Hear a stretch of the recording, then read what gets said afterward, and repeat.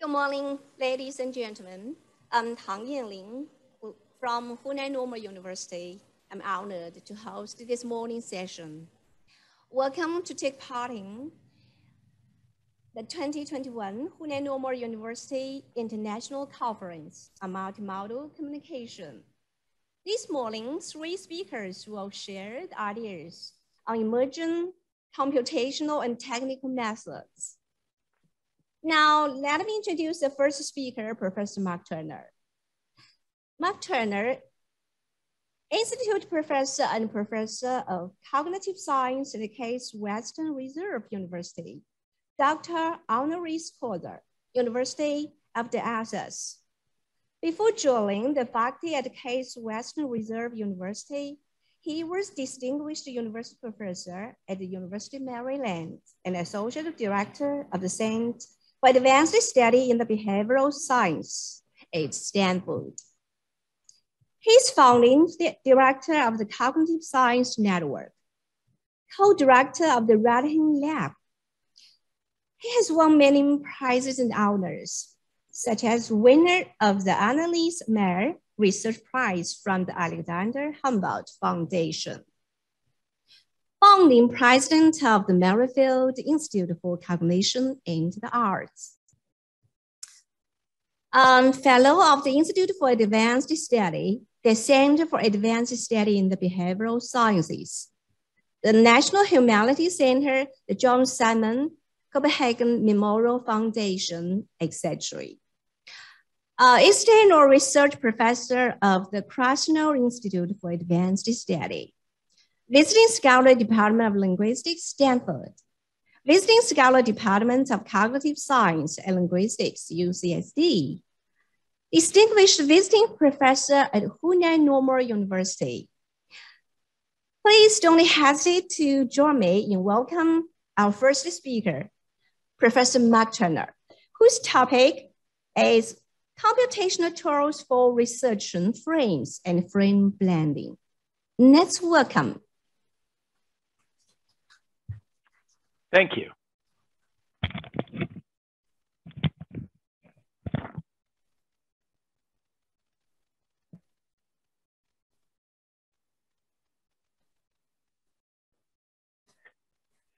So today we're going to talk about tools, and tomorrow we're going to talk about emerging tools for researching communication.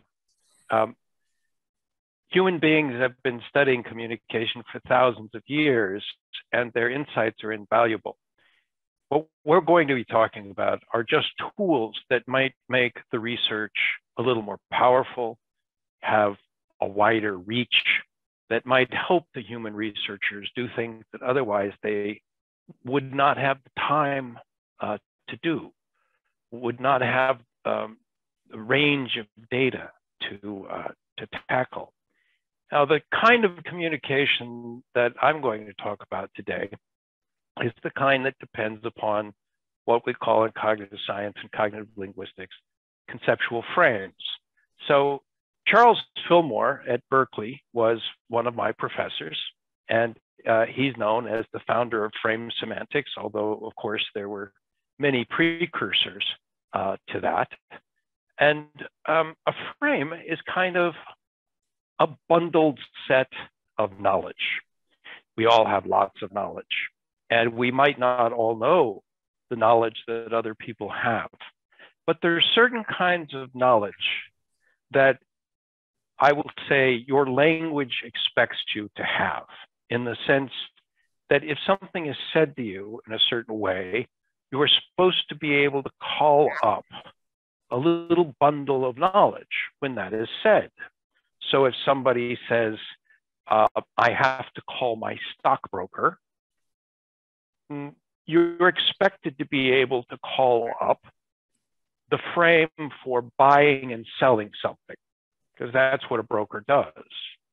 And you might even call up the frame for buying and selling securities, maybe Bitcoin or Coinbase or Ethereum or something like that. Now, a frame has got elements. They're usually roles, and we know things go in them. So if there's a buy and a sell agreement, we think that something is going to be transferred from the seller to the buyer, even though the language doesn't say anything about that. You're expected to be able to call that up. So let's take an example of a frame that Fillmore himself talked about, the risk frame. When someone says, I risked my life, you need to be able to call up a frame in which there's an action, some action that creates the risk. There's some asset, there's something that's desirable, possessed by or directly associated with a protagonist, which might be lost or damaged. So if you risk your boat to the waves, well, the boat is the asset and the action is something. We didn't even say what, but maybe you launched it out into the waves. There's a chance for a bad outcome that the protagonist would like to avoid. And the protagonist is the person who's at risk of that bad outcome. You know, when someone says the word risk, that you're expected to be able to activate this bundle of organized knowledge, even though maybe not all of it will be used. So here's an example of a frame. It's provided by Hans Boas, who is a major researcher in frame semantics. He's at the University of Texas, Austin. And this example comes from Texas, where he works, right? So Rick avenged the death of his pet armadillo by killing the coyote. Now, maybe you don't even know what an armadillo is. There's some killing of a coyote here, but if you have the risk frame, then you are able to use it to make sense of the elements that are mentioned. So, for example, you know that there is an act of vengeance, and Rick is the avenger. And the punishment is death. And the injuring party is the coyote. And the pet armadillo was the injured party. And there's a loss to Rick because it was his pet. Now, this sentence doesn't say any of that, but it prompts you by using a word like avenge to call up this entire frame. And this is knowledge that we are expected to have, organized knowledge, if we're native speakers of the language. We can characterize these frames with these kinds of roles and requirements for what goes in them. Not all of them need to be there. They can be combined in some ways. So for instance, it's often the case that the avenger is the injured party. That is, somebody does something to somebody and then they take revenge. So in that case, they're both the injured party and the avenger, right? There are participants and sub-events. So we would have to go on for quite a while, as Hans Boas does, just to talk about what is in the frame for avenge. But it's something we all know. We know how to look at the constructions, the forms that are combined in the expression as prompts for that frame. So Rick is the avenger. The injury is the death of the pet armadillo, and the punishment is killing the coyote, right? The different parts of that frame are expressed in different parts of this sentence, different grammatical parts of this sentence. Now, there are many ways for communicative performance to prompt for a conceptual frame, right? In English, for instance, there's what's called an emblem. It's just a gesture. It's where you take a circle of your finger and do it around your ear. This means crazy, right? So if you look at somebody and do this, up comes the whole frame for a person who is insane, who is behaving in a crazy kind of way. But as you know, signs and gestures and flowers in a certain spot and colors on certain posters and so on are all ways, every performance that a human being can do. Looking in a certain direction, rolling your eyes. These are all prompts that can call up conceptual frames. So it's not just words like avenge that can call up frames. And I'll give you an example of this. We have in English, and you have in Chinese just as well, and in all the other languages I've looked at, a kind of caused motion frame. It's relativized to the very basic scene in which an agent, an actor, somebody like a human being, performs an action on an object, like maybe a ball, that causes the ball to go in a direction. It's caused motion. So something moves, and the reason it moves is that an actor performed an action to make it move, right? And we have some words that call this frame up all by themselves, like throw. For throw, when I use the word throw, you not only know that there's an action with a thrower, you also know that there's an object and there's a direction, and you probably even know something about the manner of the action and the manner of the motion. So that word all by itself is a good prompt for calling up the cause motion frame. But notice, if I say Bill floated the boat to me, float is not it's not natively or intrinsically a caused motion verb. That is, something perfectly still can be floating. It's not moving at all. It's just the lily pad that's just floating on the water. However, if I say Bill floated the boat to me, there's a grammatical, syntactical pattern, noun phrase, verb phrase, noun phrase, prepositional phrase.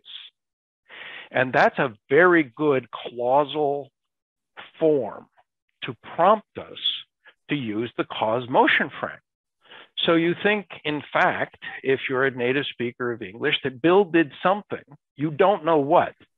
Maybe it was a remote control, maybe he pushed it with a stick, maybe he made the water move the boat. Bill performed some action that caused the boat to move in my direction. And where does float come from? Well, that's part of the manner of the movement of the boat. It's not Bill's manner, and we don't know what action he performed. So here we have a case of an entire clause without any words in it that, when filled with words, is a prompt for the cause motion frame. And this kind of knowledge is part of the indispensable knowledge that a speaker of any language has. You have to not only have frames, you have to know which frames the language expects you to be able to call up and when, and as we'll get to, how to combine them. Now, Charles Fillmore set up at Berkeley in the Department of Linguistics and at the International Computer Science Institute in Berkeley, FrameNet.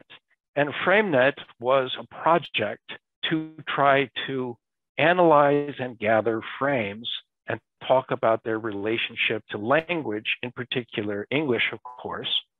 So there's the translating frame, which I know is a very big deal at the College of Foreign Studies at Hunan Normal University, famous for ability to translate with some very distinguished translators on board. Well, the translation frame is conceptual frame. There's some kind of cognizer, thinker, that produces a target symbol, which represents, in the target representation format, a content that pre-exists in the form of a source symbol in a source representation format.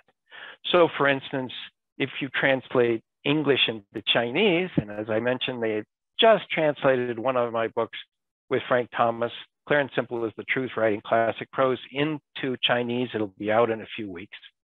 Well, then the source symbol is the book in English, English being the source representation form, and Chinese, the Chinese version, we say, is going to be the target symbol, And it will be, of course, in Mandarin.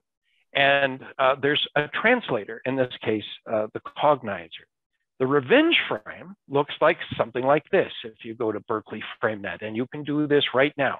You go to this website and you will see, if you look at the navigation bar on the left here, not only a great range of frames that have been characterized, but also words that connect to them. And you can look at words or lexical units, because a lexical unit doesn't have to be exactly a word, and see what frames that word is conventionally used to call up. So here we have the Berkeley FrameNet characterization of the revenge frame. This frame concerns the infliction of punishment returned for a wrong suffered. And as you see, it goes through and it picks out all of the different roles, the frame elements, including the main frame elements, the core frame elements, that is, and the sub elements, and gives you examples. They took revenge for the deaths of 2 loyalist prisoners. Lachlan went out to avenge them. The next day, the Roman forces took revenge on their enemies. So this is a great resource, a terrific resource. It is put together by hand. It was put together by hand. There were a number of linguists, people who are very well known to us. They continue to work in Global FrameNet, which you'll be hearing about from Thiago Torres. And these were hand analyzed. They were, of course, represented in a web page, but this is not computational, right? We are, however, able to tag for frames using just computational techniques in Red Hen Lab. So Red Hen Lab can go through a bunch of data that no human being has looked at, that's captured without a human being looking at it, without, it's not analyzed by a human being. Like a player was injured during the game and also taken to the hospital unrelated to the fight. And it picks out using software like a semaphore and automatic semantic resolution software and so on, which frames it thinks are active in that sentence. Now, it's not particularly good. We would like it to be much better. We have to work on that, of course. But what it does mean is that when the computer encounters a sentence like Orange County may get a hint of a marine layer, it understands that this is about the likelihood of a weather event in a political locale. Now, you may not have known that Orange County is a political locale, but named entity recognition does. When you were thinking of likelihood, you may not have thought about words like may and hint as perhaps calling up the frame of likelihood, right? You might not even know that a marine layer is a weather event. I'm from Southern California, so I do. But the point is, the system knows. So if you say, hi, I would now like to have as many sentences as I can get that are about the likelihood of a weather event for a political locale, then you will find this one. The computer will find it for you and put it up in a list of probable examples. This is what I mean by trying to use computational techniques to do work that are really beyond the scope of the human being. It is very, very hard to develop analyses of frames and to get just the right examples. But the computer can have big data that takes no human involvement, and it can analyze that data for language, and we're beginning to be able to analyze it for frames, and then you can search for them, and you can find patterns that you might have sat around for a month and not heard that pattern with that frame, but the computer will find you lots of examples of it. So these kinds of computational techniques are developed sort of all over the place. We've done an awful lot of it in Google Summer of Code. Google sponsors such projects. And if you go to markturner.org and you click on the icon for Red Hen Lab, you'll go to our website, and one of the things you will see is the 7 years of Google Summer of Code that we have run. Many students have been mentored to write code, to develop computational techniques to help us analyze communication. You'll be hearing a lot about LUTMA, which is a system that allows individuals to describe and represent frames, because the original FrameNet is really quite limited. You know lots of frames about Chinese history, Chinese philosophy. Dean Zhang Yanyu quoted Confucius about receiving friends from afar. So you have the frame for the sage who provides analysis of human conditions. But those are not in FrameNet. They're not in Berkeley FrameNet, right? Most things are not in Berkeley FrameNet. Most frames just haven't been organized.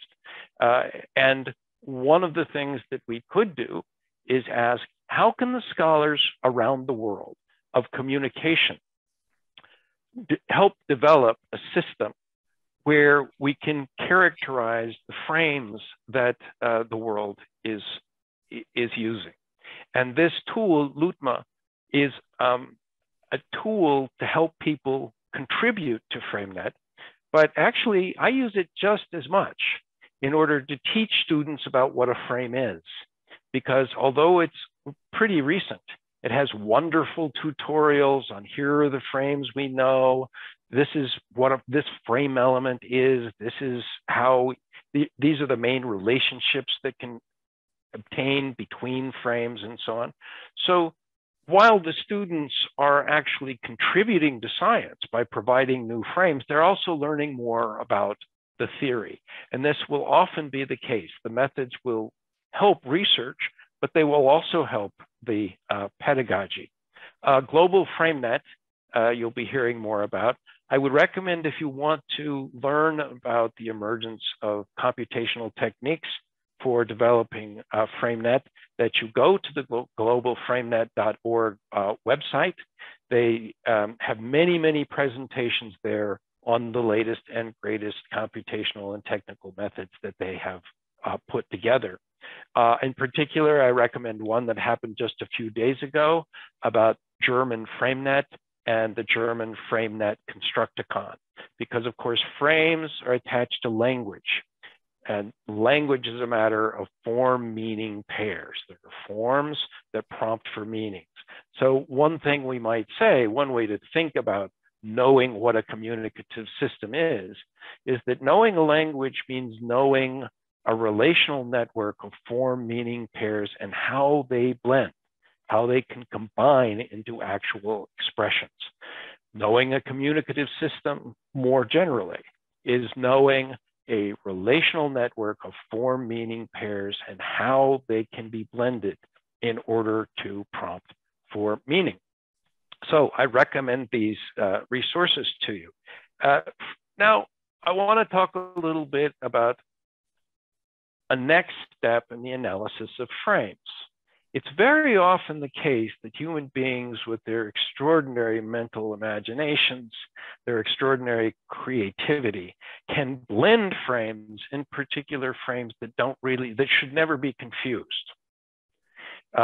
It might seem that blending things that are deeply incompatible would be something that evolutionarily we should not do, but in fact, we seem to be specialized for it.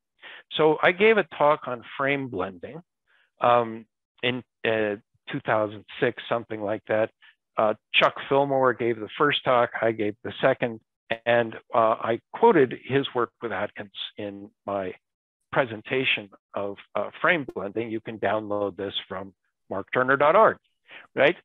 So here's an example of frame blending in everyday language, and yes, it's about risk. So you have the frame for chance. Something could happen. There's a chance that something could happen. There's also a chance that it won't. And you have the idea of what could happen, what could be the outcomes. sometimes you have the idea that you're in a situation where there's a chance of harm, which means you have to have both the frame for chance and the frame for harm. And they're not, neither implies the other. You can know that harm is coming and it's 100% certain, right? You can also have chance, but both of the outcomes are good or relatively good. So you have to blend chance and harm. You also can blend in another frame, and that is risk taking. That's choice. You actually choose to put yourself in a situation where there's a chance of harm. So that's three different frames: choosing, chance, and harm. And if you get those, then you have the different varieties of risk. There are other kinds of frame blends. Fillmore and Atkins call them the expression of these associated syntax. I call it blended syntax. So for instance, if you smeared mud on the wall, that means there's a little mud on the wall, or that's what it could mean. But if you smear the wall with mud, most people tend to think that you covered the wall or substantially covered the wall with mud. Cover takes with. You cover something with something. So if you cover the wall with mud, then you get frames not only for smearing, but also for covering. Similarly for like load and fill. If you load hay on the truck, it means potentially that there's some hay on the truck. But if you load the truck with hay, people tend to think that you in fact filled it, because the load and the with and the smear and the with are blended syntax that are prompting you to make a frame blend. Similarly, you can risk something to, you can risk something on, you can risk something in. So if you expose your boat to the waves, then you risk your boat to the waves. If you bet or wager on a horse, then you've risked your money on the horse.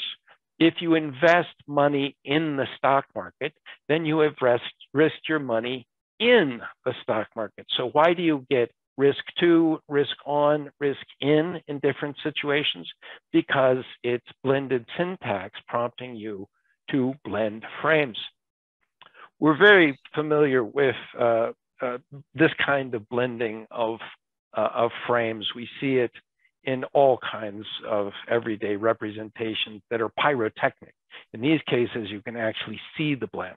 I mean, making coffee is not the same thing as having psychology, but here, pressing down the filter in the French press coffee pot is blended with getting control of one's negative impulses, so one that can be socially appropriate. The pandemic has brought out a great number of these kinds of frame blends. And I recommend Ronnie Cheng's stand-up comedy on It's a Blend of Internet Watching and Smoking. In 50 years, people are going to regard internet smoking the way, internet watching the way we regard smoking now. That is, you know, don't bring the internet inside. It's the secondhand stupidity that kills. Very, very funny. Now, can we do automatic tagging for frame blends?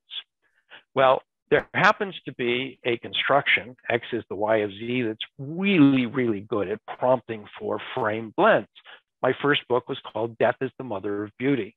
Now, death and mother are prompt for very, very different frames. This is a very poetic example where you're supposed to blend those frames and come to see that the conception of death is in fact the cause of human ability to have aesthetic response. Now, one might disagree with that, but you understand what the frame blend is, or at least you do when you read the poem. Well, in the very early days, I tried to write regular expressions that would find X is the Y of Z constructions because, of course, they're really good at frame blends. So here is an example. Are you seeing this? my monitor shows that you're not seeing this, so let me share again and see if this works.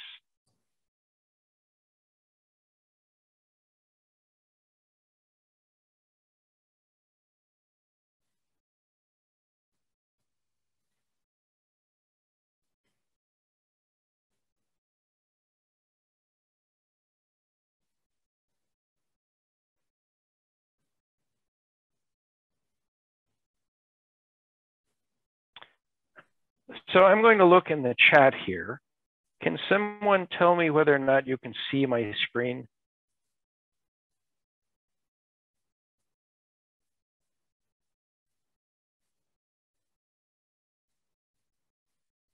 You see the regex. Good. Okay, then it's working for you.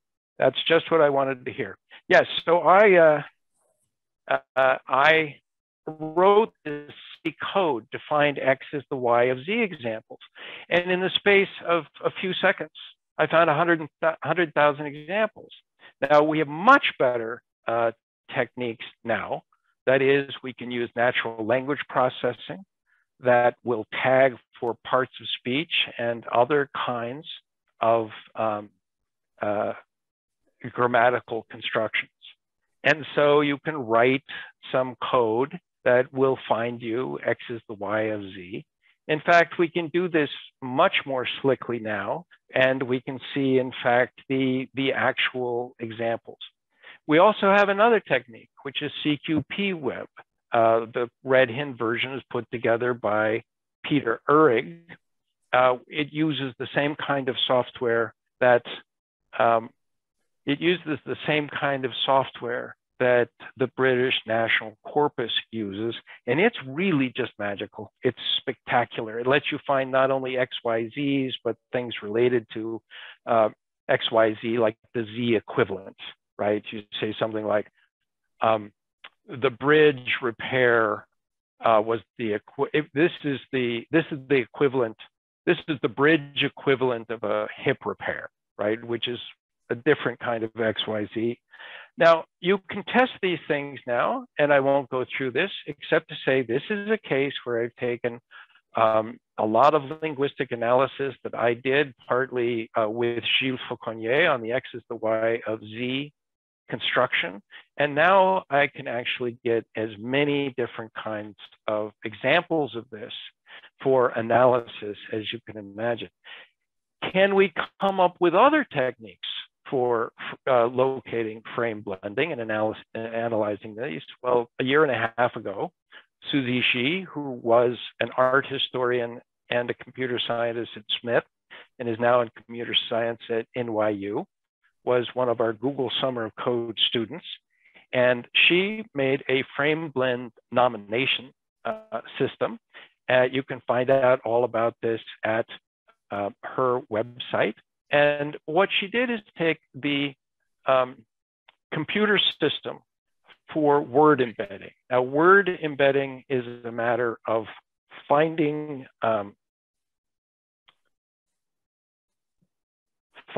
words that are close and far apart in meaning.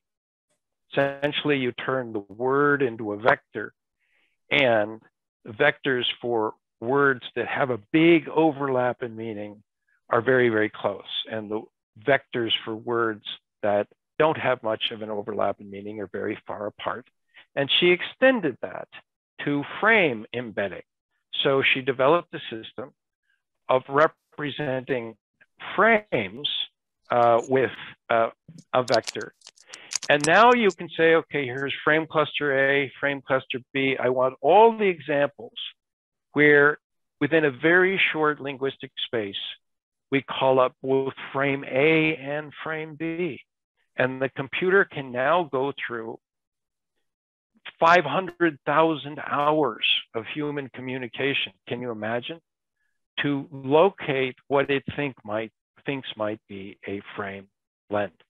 So this is just a review of the current state of computational tools to help us research frames and frame blending. And I point out that when I was an undergraduate, and when I was a graduate student, working with Chuck Fillmore, the founder of the theory of conceptual frames, we had none of this capability. So not only in my lifetime since I was a graduate student, right? Since 1970s, 1980s, we have brought a wave of data science into the study of a central area of the theory of communication. Thank you very much.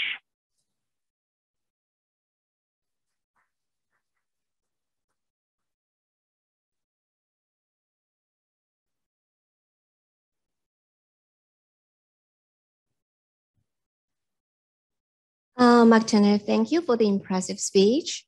And now about 15 minutes left for both question and answer.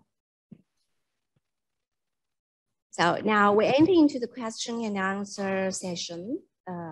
During this session, Professor Mark Turner will be very happy to answer as many questions. Sorry, can I ask the question?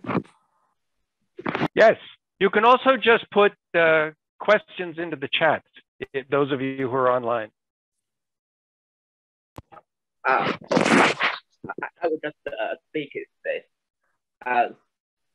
Thank you, Professor. I really intrigued by your presentation, especially on the natural language processing and the computational science. And I know that for natural language processing, there are many taggers like Stanford Core NLP, like USAS, and also you have proposed a wholly different way of a wholly different realm for tagging, like FrameNet. So my first question goes like this. There are two kinds of errors for any kind of package or formula. Type 1 error and type 2 error, which means that whether you can detect the true false or the false positive or negative, false negative, like that. So my question firstly is like this: how is the type 1 error, type 2 error for your for the software you propose?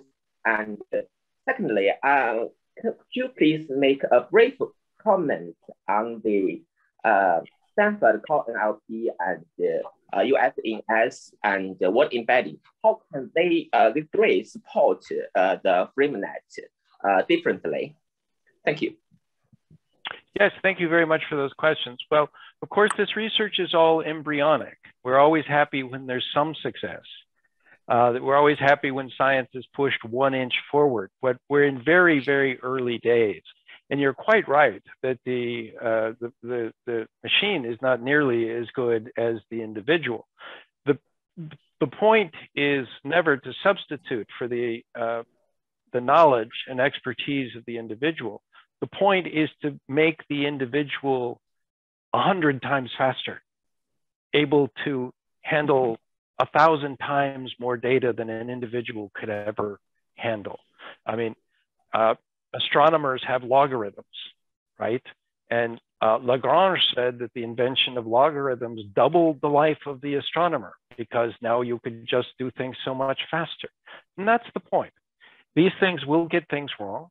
So if you look at all of the references we've given, you'll see that there are lots of considerations of how to train, how to retrain, what's the best kind of data to train a system on. Very often we have what's called a human in the loop system, because if you can connect up the human expertise with the computational speed and tirelessness, then you get better and better systems. But of course, these days, the entire point is to work on systems so you get fewer false positives, fewer false negatives. The false positives are not as much of the problem as the false negatives, because the human in the loop recognizes a false positive. The machine says, hi, this is this kind of thing, and the human being says, no, it isn't, right? But if the machine is getting a false negative, the machine doesn't think that this is part of this pattern, but in fact it is. how will the human being ever see it? So the false negatives are actually a much bigger threat.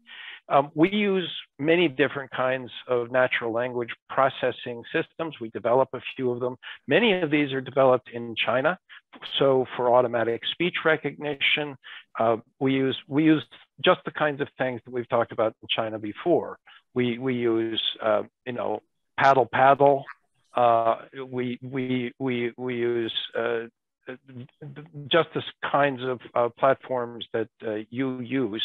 And of course, the whole world is trying to make these things better. We have seen staggering examples in WeChat. Just look at what WeChat can do by the way of analyzing the spoken word and the written word that you put out. That's all part of this. But I would say we don't want to overrepresent. Remember, when I tried to do regular expression analysis of this, I was using skills that I learned in the 70s and that were still very common in the early 80s, right? It's only 40 years later. And the development that we're seeing in the entire world of technological tools to help the analyst of language, literature, translation, gesture, and so on is staggering. It's been done in 2 generations, 40 years. But we're still at the beginning. Everyone is very humble about this. What we want to do is figure out what's wrong and what's the next best way to move it forward. Thank you for your questions.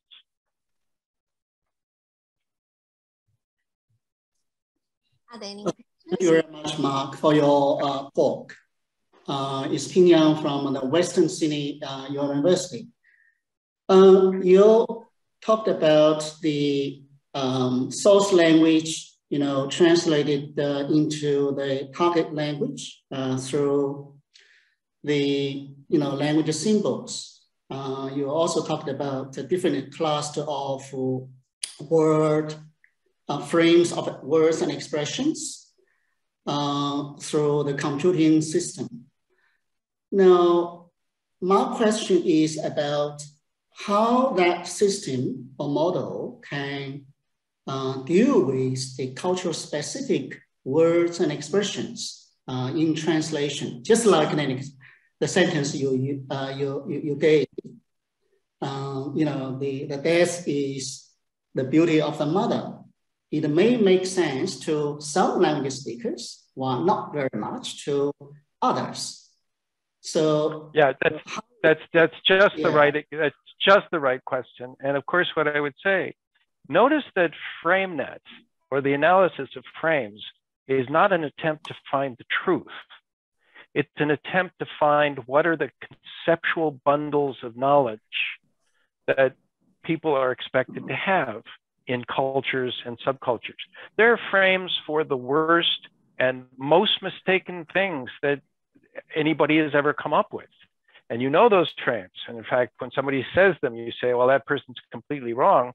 And the reason you know the reason that you can understand their communication as wrong is because they're calling up a frame that you don't have to believe. So knowing a frame is not at all the same as agreeing with it or liking it or anything like that. It's just a matter of what are the bundles that you think other people expect to have. Well, one of the problems we have with FrameNet, is that they were until recently almost entirely just about English. And indeed, coastal Californian English, and indeed the kind of English that a linguist likes, because you want to look at certain main verbs like have and the funny way they perform. So Chuck Fillmore founded this, so of course that's how it got started. But as I said at the beginning, one of the problems that we have is we don't have nearly the organization of frames for different cultures that we'd like to have. The global FrameNet system, which you'll be hearing a lot more about, does indeed have a lot of activity in German, even Chinese, but we need much, much more. Now, part of the problem for the translator is the translator, a good translator, will know that this frame, which is familiar in, I don't know, Hunan, is not familiar in Kentucky, and certainly not familiar in Tuscany, right? So the translator is sitting there trying to figure out how to substitute frames. And it's a very artistic, difficult kind of choice. Different translators and different schools of translation actually have philosophies and principles about what are the kinds of choices that a translator might make in these cases. The system is not in any way going to eliminate the need to make those choices. However, notice that if we did have, the more frames we have that we can apply to texts, the more people will be able to get some extra help in understanding things that they otherwise would not have understood in poetry or journalism, just because they're lacking the frame. So I won't do it here, but I have slide after slide after slide of things that are perfectly grammatical in all kinds of languages, but that people don't understand because they don't have the frame. They know what they're supposed to do with it, but they just can't do it because they don't have the frame. So one of the largest tasks we have going forward is to try to expand our knowledge of the frames that are expected in the variety of the world's languages. And we don't have that. That's something that I hope 2 generations from now, somebody looks back at and says, well, we've come a long way since then. Thanks. Thank you.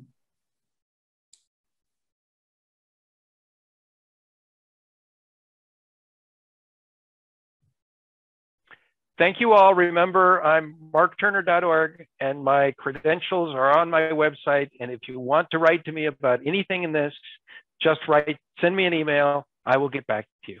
Thank you.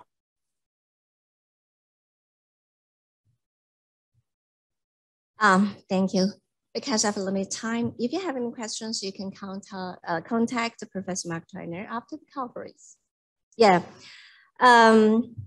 With many pictures, videos, diagrams, examples, Mark Turner shows us in detail how we'll use data science to study the vast mental operations of framing and frame blending, right? So if you wish to explore the current state of data science tools for the study of frames, you can register a Global Frame Lab workshop. Oh, thank you again, Professor Mark Turner.